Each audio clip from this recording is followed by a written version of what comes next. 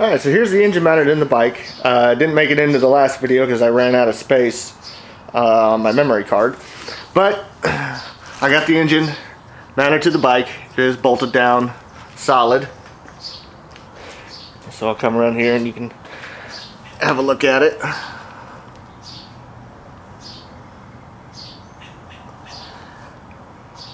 And so since I was able to, get it all mounted down and everything, it gave me an opportunity to sit on it without the engine, falling off or anything like that.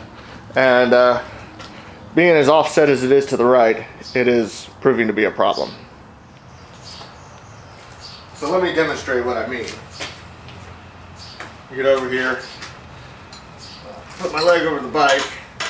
Now this bike is actually too tall for me, but like I said, it was a $10 bike, so I bought it.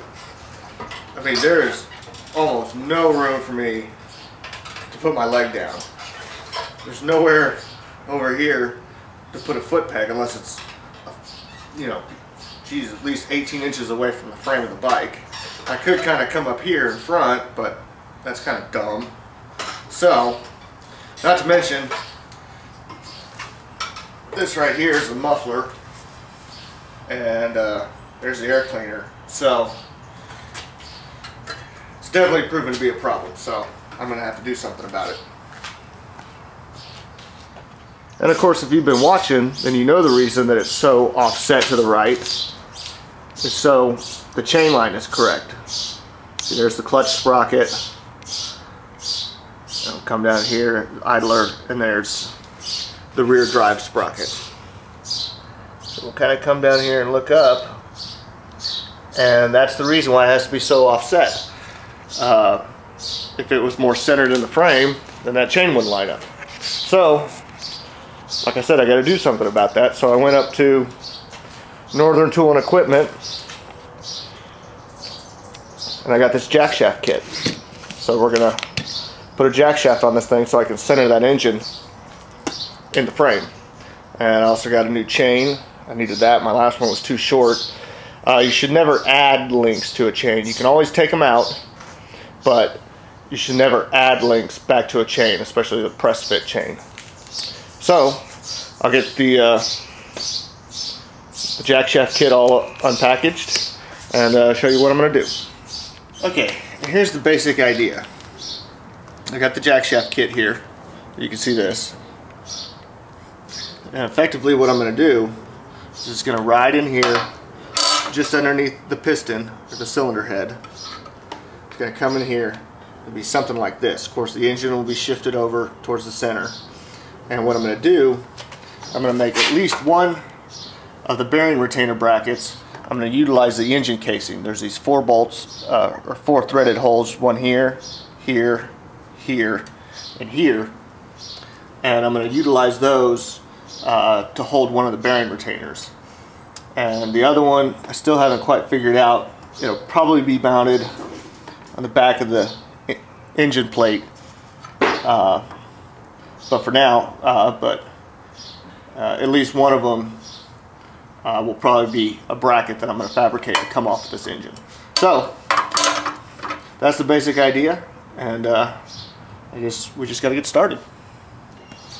Alright, so here's where I'm at with the engine. It needs to come up about 3/4 of an inch. So let me show you what I'm going to do. So it needs to come in probably 2 or 3 inches, but it needs to come up about 3/4 of an inch so that the back of this rocker cover, valve cover, doesn't contact the frame. Same here at the front where the base is kind of sitting on the frame a little bit. So let me show you what I'm going to do. So I got this square tubing. It's an 090 wall thickness, and it comes in at 1.5 inches. So what I'm going to do is make some arms that'll weld to the existing engine plate down there.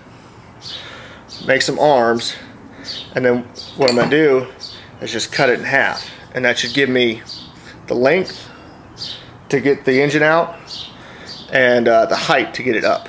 So I'll get started on that. Alright, I wanted to make one little note here. This is called HREW square tube, which stands for hot rolled electric welded. And you can see there on the bottom, right there, that little nudge, that's where it got welded together. That's the seam. If I flip it over, you can kind of see that dark Sharpie mark is my line, but it's the one just on this side. That's the seam where this tube was welded. So when you're doing this, and you're going to be mounting something, drilling holes, you want to do it on the flat side where there's no seam. So cut the side where there is a seam. You can see the seam right there. So just a note. And there we go. We got our two little extension pieces. There's just a piece of 1.5 inch square tube cut in half. And I'll show you a little bit how they're going to work. I'll set them up sort of like that. Then take my engine plate, which I mentioned before is a fantastic template. So get these the proper distance apart, and then come in and mark and drill those holes. Alright, so here's the new extension arms. I got the holes drilled. So now I'll get the bolts and bring the engine over here, and we'll bolt it up and see how it fits. Alright, there's a quick bottom view of how those extension arms mount to the bottom of the engine. Alright, so let's have a look now and see how this engine is going to fit in the frame now.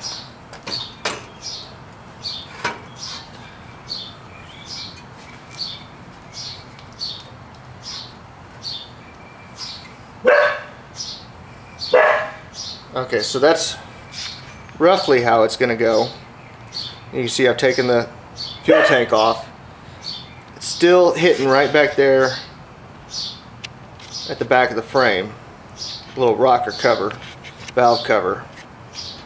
So what the problem is right up here at the front. Let me see if I can get this moved around here. Right there. You can see how the little extension arm is resting on part of the tube. So I'll get in here, I'll make a mark, and I'll have to make a little notch in my extension arm there. Okay, a couple quick things while this engine's still here on the workbench. I did make that little notch in there, as you can see.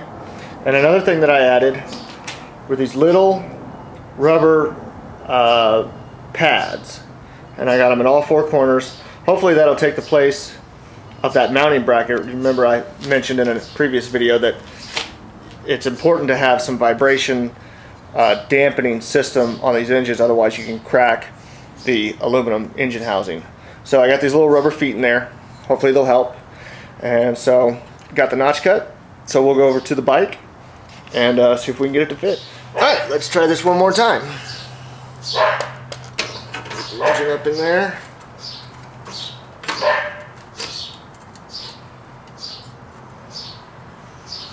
That looks pretty alright. Oh, look at that. I don't know how well you can see that, but we'll try this. Got about, I can get my finger in there, so there's about a 1/2 inch gap between this valve cover and the seat tube of the bike. So come around here to the front, and there you can see the little notch in the extension plates and the extension arms, and everything looks pretty good. Hell, I can even drain the oil. There's a little oil drain plug right there. So I'll just keep playing with this, and might be putting some welds on this here in just a little bit.